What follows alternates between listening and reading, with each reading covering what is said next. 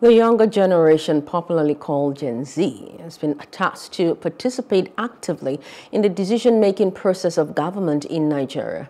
This charge was given at an interactive session organized by the Saints Foundation at the University of Lagos. Our correspondent Emmanuel Olubobokun tells us more. Nigerian youths can significantly impact the outcome of the 2023 elections and the cry for a new Nigeria if they are intentional about what the future means to them. It is against this background that youths have converged on the University of Lagos at this interactive session. The bottom line is that entrepreneurs... The most recent data on voter registration by the Independent National Electoral Commission, INEC, suggests that youths have a historic role to play in the forthcoming election. They have an incredible demographic advantage and, if they choose to, can decide the outcome of the election in any way they deem favorable to Nigeria. However, this is by a long shot, as their participation in politics in the past leaves much to be desired. Speakers at today's session, including the Labour Party's governorship candidate in Lagos, Gbadebo Rhodes Favour, as well as the candidate for the Lagos State House of Assembly, Tunde Pratt, spoke in unison on the need for young people to take charge in politics and reduce the rate of migration to other countries. Government does not invest in your education, in your health care. You are going to be a product of these failed experiences. No matter how well you study in school, no matter how diligent you are at your work, you cannot Niger-proof yourself from bad governance.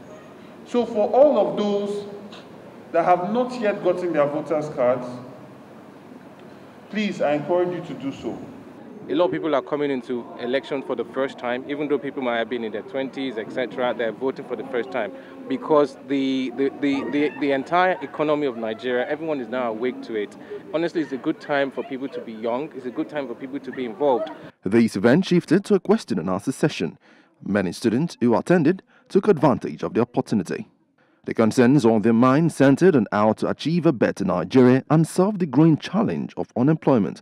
As expected, the responses followed. To move from consumption to production, it means that your farms are secure. It means that the roads to the urban centers where those produce from the farms are being grown is secure. And a lot of reasons why people are moving out and jackpotting from Nigeria is insecurity. These students also shared their thoughts on the popular Japa syndrome and what their rules for a better Nigeria should be. Saying that says, once there are problems, then definitely there are solutions, and solutions brings about wealth. So we want to let the youth know that all these problems, we don't need to wait until the government to solve them.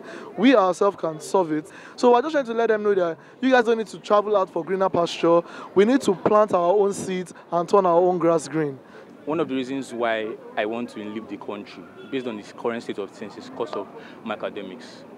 You know, it is better when you are in a country where you know that you don't have to worry about strike and all of that. A lot of people in this country, we are smart, we are strong, we are talented. So I don't know why everybody is actually planning on traveling out giant in quotes, basically. Because the truth is, you say things are hard in Nigeria, which are actually, Nigeria is not the easiest, let me put it that way, but you staying abroad, like living abroad, working abroad, staying abroad, paying your rent, your transport, is basically the same thing. Issues stifling youth participation and representation are often economic, as the cost of running for office is usually exorbitant. Above all, Nigerian youths were advised to shun voter apathy and pick credible and competent candidates who can represent their interest. Emmanuel Olubobokun, Plus TV News. Hello, hope you enjoyed the news. Please do subscribe to our YouTube channel and don't forget to hit the notification button so you get notified about fresh news updates.